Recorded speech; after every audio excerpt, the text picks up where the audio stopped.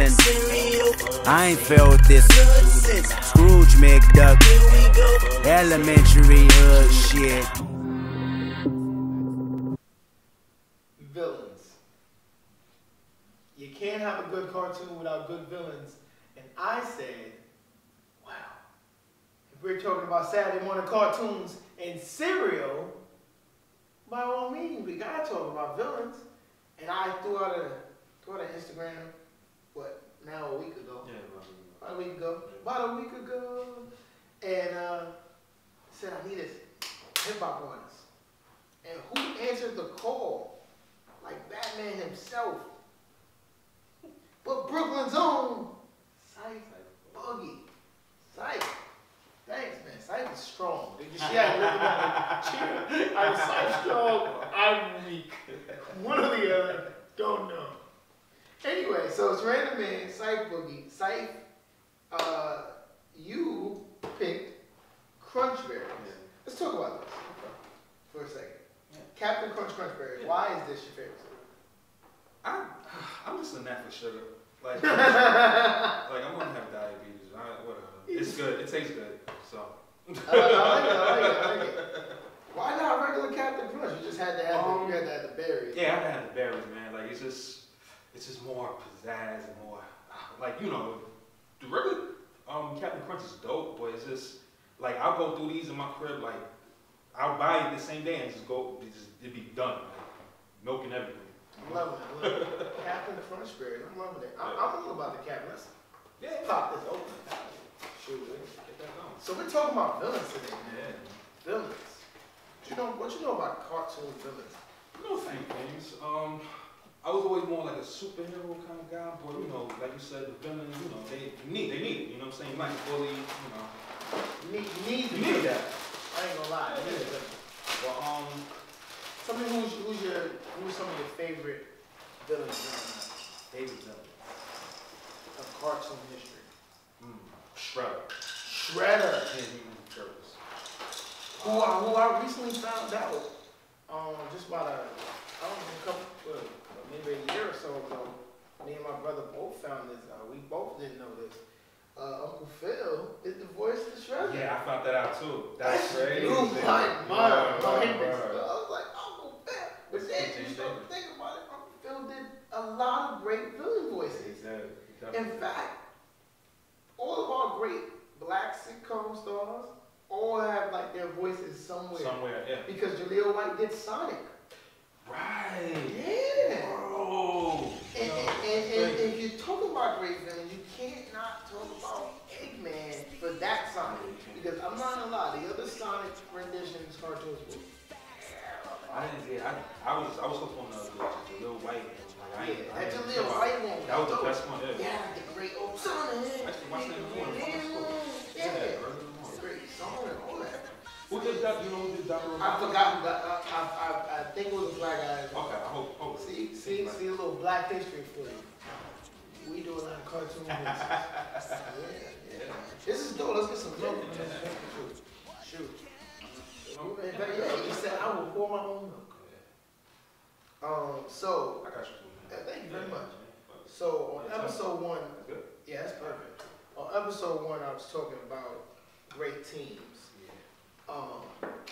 Since we talking about villains, I got a villain team that's gonna take you back a little bit. Okay. Sinister Six. Oh no. The Sinister Six, when they did that little run on Spider-Man on Fox, the little animated Spider-Man, which is probably the best Spider-Man. Yeah, best Spider-Man. I mean, no offense against Web Warriors and all that other stuff, but I'm talking about classic. You watching Peter Parker's life. Right. They were screwing up his life, Doc Ock and all that. Doc Ock, he had Rhino on there, Electro, the old man that was Vulture, who I never really got Vulture. Like he was old, then he had like the regeneration thing, then he could fly. I was like, this doing too much. The Vulture doesn't even do half the stuff. His name never, ever remotely fit him. I never thought that.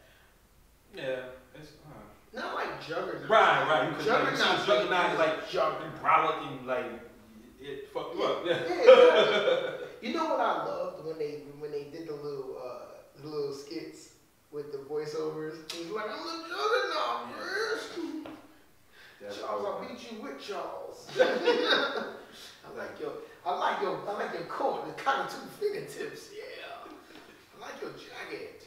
Yeah, definitely. I like Crunch Berries, so this ain't like episode 1 where I never tasted the cereal. Yeah, it's just I don't know. It's just it got that taste. And it's just like like I said, I run through this like quick, man. I gotta keep buying. Well, consider this yours, because this is what we do. That's your cereal. I'll buy you cereal and everything. Yeah. Let's talk. Let's keep talking villains, because for me, the greatness of an actual show is all about the villain. Right. If we're going to talk about another great show, let's talk about X-Men and Magneto. Oh yeah, Professor X. He was his brother, man. No, he's not his brother. They were friends. They were friends Okay. growing up. They grew up as friends. He wasn't really Eric as he turned out to be. Eric Lyncher, Right. which is his real name, but he was Magnus, and yeah, man. That was like X-Men, like just the whole like I don't know, man, like that was just such a That was a great show. series. I would have to agree. That was a great series. X-Men was a great series.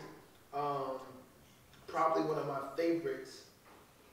If you talk about great cartoons growing up, because they had a great theme song and everything. But Magneto made that series because his dynamic with Professor X was always so crazy. Right.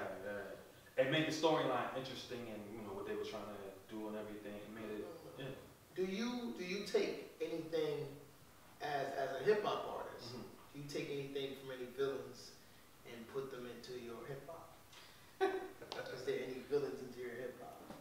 Probably strategic wise, because villains, they do move strategically. Right. You know what I'm saying? They gotta have out the plan and how they're gonna capture you or yada yada yada. Well, I hope you don't tell everybody your plan like how all villains do. Villains tell their plan all the time. That's one thing. Yeah, you can't. I hate that. You can't be snitching your plans and stuff like that. You gotta move with silence. Bad boy move with silence. Bad boys move in silence. That's all I got. Heads up to all villains. Stop telling your plans. Stop snitching, bro. Stop having this big, long, elaborate thing right before you kill somebody. Stop saying, oh, and how I'm going to kill you is put this melted gold into a ball that will form into a bullet that will shoot you. By the time you said that, I've already formulated how to end the track. Exactly. You know who was a good villain? I'm going to blow your mind. This one's going to throw you all the way back. Okay. You know who was a good villain? Megatron. Megatron was a good villain. I like Megatron. Yeah, you messed my head up. Megatron was a good villain. Yeah. You know why Megatron was a good villain? Because Megatron had terrible henchmen. It's like Starscream was always trying to undercut him. Like Star, I should be the leader of the Decepticons. And it's like, Megatron was like, this is bitch. I'm the leader of the Decepticons. Shut up. And you know why I like Megatron? Because he turned to a gun. Remember, he turned to a gun, not a dinosaur, not all that other crap. He turned to a weapon, he turned to a weapon. Take your ass out. I just never liked the fact that he turned to a weapon and needed to be fired by someone. That kind of takes away the villain vibe a little bit. Like you're supposed to pop over your own. He's a bad tough guy. Like, come on, bro. Because as cars, they drove by themselves. That doesn't make no sense. You know what? That puts him on the level. Just that one thing takes away a little bit of Megatron's, I guess, hypeness. Because then that puts him on the level of Cobra Commander. Absolutely. Because Cobra Commander was a great strategist. He had these elaborate plans, but he always kind of fell through, and he was a lame. Major. He would just be like, Ray Trade! And you'd be like, we didn't even lose yet. Yeah, like. Always. Were you a fan of G.I. Joe? Because as we found out from Wordspit on the last episode. I mean, I know I had the toys, but I wasn't like a major fan. Like, I was like, as a kid, like, it would be like I said, the Shredder, or like the Joker, or Skeletor. I remember I had the Skeletor, remember from He-Man? Skeletor. I had the Skeletor, the figurine. Actually, cool. That was a bunch of I don't like to talk about He-Man around my brother. Oh, I mean, because he blames me for every action figure that ever got broken down. Oh, okay. And I don't think that's true. I don't think that's true. Yeah. I don't think I broke Skeletor though. I did take Skeletor's cape off, so he was just naked. I got a bunch of action figures that just got drawn. Oh, so you broke action figures and stuff like that. Yeah, like so I had. We couldn't be, man. I like my toys intact, man. All my action figures were wrestlers. They all doubled as wrestlers. So like, my action figures would start out on their thing, whatever they were dealing with. Like even the Ninja Turtles, I had them like wrestle. I had a Macho Man toy and a Sting toy, and I had like the greatest WrestleMania ever: the Turtles versus Macho Man and Sting. That's a hell of a match. So yeah, it was a great match. It was a great match. Shoot, I had Shredder come in and off the top rope. Yeah, he came in and hit him with a chair. And, oh my God! big disqualification. Yeah, it was a great match. Good times. Yeah, good times. Good times. Speaking of Shredder, Shredder was so funny to me. The thing I love about Shredder was his dynamic with Krang. Oh yeah. It was like they were like a buddy comedy. Like it's like Lethal Weapon or something. Yeah, like I hated those two. Yeah. Like it was like, oh my goodness, Shredder, give me a body, and then he was like, shut up, right? Yeah. It was like, man, I need a body. And it's like every episode was like, Shredder, give me a body, shut up, Krang. Shredder, give me a body. It was like that slapstick comedy on. Yeah. They never could complete nothing. Well, it added to it. It made it so much more entertaining and fun. You know what I mean? Into the dynamics with the turtles. Yeah, that was cool. What was your favorite cereal growing up? Was it Crunch Berries or? That's one of my favorite cereals, but Fruit Loops. Right? Fruit Loops. Yeah, Fruit Loops. Got my Fruit Loop bowl. Shout out to Fruit Loops. And my spoon from Ciph. Yeah, my spoon from Ciph over there in Brooklyn. Over there down the block from Barclays. Which, funny enough, down another block from Barclays is where we finally got to meet face to face at Planet Brooklyn Academy. Shout out to Planet Brooklyn Academy. Yeah, man. Those are my sponsors, you know. Rob, shout out to Rob. Oh. Rob knows he's a good guy. Rob is an awesome guy. Probably one of the best dudes I've ever met. And a great graphic designer. Yeah, he's talented, man. He's a Pisces, so we talented. You know, Chad's club. Okay. We artistic, so we alright. Okay. Team Pisces. Whatever. Yeah. He must be a Sag. yes. Whatever. Let's get back to villains. I'm wearing two great villains. That's. I don't want to look crazy on camera. You gonna look crazy on camera. Okay, forget it. He's not gonna get it. Yeah, I ain't gonna get it. It's a Joker and Loki together. See, I wasn't gonna get it. Yeah. I was gonna say Joker.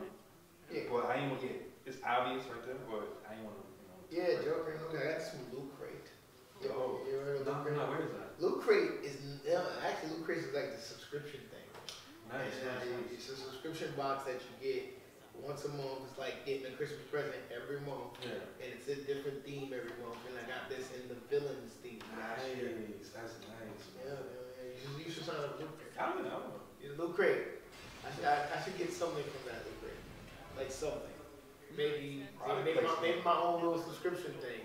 You know, hey, that's a smart idea. Sign up to LootCrate and use amazing code and get some things on. We should do that, LootCrate. We should talk. I love LootCrate. Yeah. I know I said the regular Joker. I mean the cartoon Joker, but I always like the Jack Nicholson. I think that was the best Joker. I know that's a little talk. Well, they're both really good Jokers. I like Mark Hamill's Joker because Mark Hamill, for all intents and purposes, is Luke Skywalker. Right. For all intents and purposes. But if you never know that he is Joker, you just know that voice is iconic for Joker. Yeah, right. I mean, and he was good. He was good. You He know, definitely was good.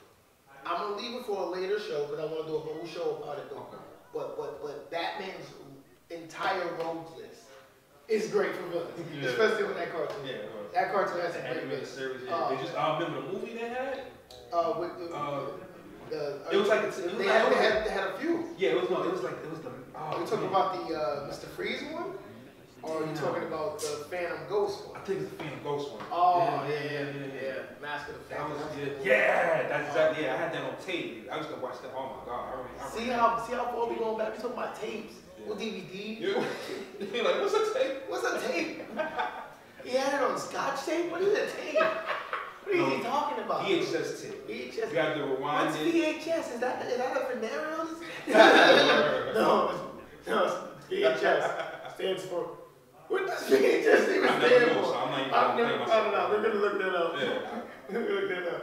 I'm gonna make that scroll across here what VHS stands for.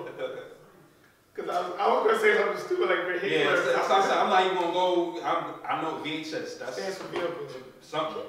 Hey. I love this spoon. I can tell, man. Yeah. Oh man. So what you up to? Before we get into what you up to, we get you because I'm gonna cut the commercial. We'll be right back. Yeah. It's a monster mash to introduce the spookiest batch of chocolatey marshmallows in my Count Chocula cereal. Frankenstein! The mummy! The werewolf! And a special ghost appearance by Casper! now for a limited time monster marshmallows. With me, Casper. Now in Count Chocula, a spooky part of the school breakfast. Just in time for Casper, a spirited beginning. Now available on video. Comes the shiniest Count Chocula box ever. But hurry before they disappear. Definitely. You talking about you? The cereal's good, man. Yo, I'm almost done with the. Yo, man, I really mess with Capn Crunch Berries, man. I'm almost done. Yeah, I actually like it when it gets soggy. A lot of people don't. I don't know. Nah, it's only good. Soggy cereal's the best. Seriously, let's talk about what I really want to talk about. Okay. Your music. What's on deck, man, for Ciph Boogie? Sometime in New York City Volume 2, as people know, is the follow to Sometime in New York City Volume 1. Yes. Which I finally got a chance to listen to him. Really? Okay, cool. What you talking about? Really dope. Really dope. I think he's definitely amazing. I will say that. Really dope music. Let's get into what Volume 2 is about. Okay, so Volume 1 was more so like, you know, a surface. I think with Volume 2, without getting too much away, is more of a look into me, myself as a person. So it's like my present, my past, my present, and where I intend to go as an artist. So it's a real deep look at me. So it's kind of a little. I mean, I talked about it like a little bit in the like when I doing the press release for Sometime New City Volume 1. So it's a little more personal. It's like my core. So I think people will like it. Okay. Yeah. What can we expect? Probably 2016. 2016. 2016 definitely. 2016 is the year for everything, man. I just like the number. It does sound It's good. like I said number. that. Yeah. Someone looked at me like I was stupid, but it sounds way better than 2015. That'll roll off the tongue. You know, 2015 was a good year for me. Don't get me wrong. I mean, I got engaged and all that good stuff, but 2016, that sounds dope. It sounds like hip hop. 16, a hot 16, 2016. Be connected, man. Yeah, you can see. Over Crunch Berries. Oh, Crunch Berries. Look, everybody, stay tuned for the very next episode of Saturday Morning Cartoons and Cereal. Now with hip hop, just like most cereals, we come with vitamin D. Yes, I'm gonna keep saying if he'll probably say vitamin D, then you have a sick mind since vitamin chew. This people has vitamin D in it. This is milk. This is a Nestle bar. I didn't even know this Nestle bar. This is milk.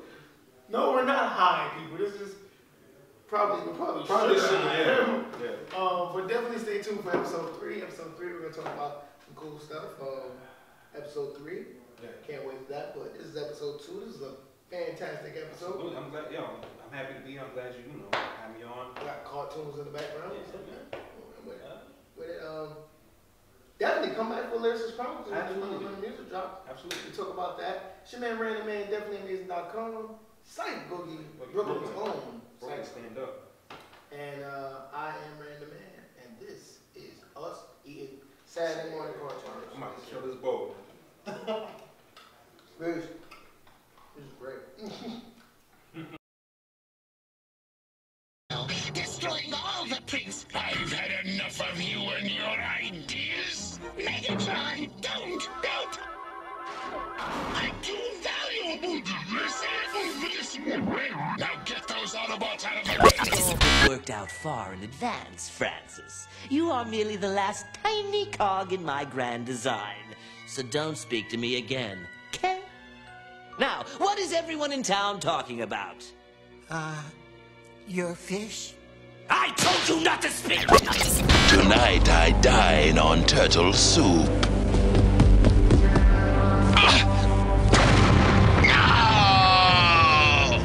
Master Splinter! Climb on my back!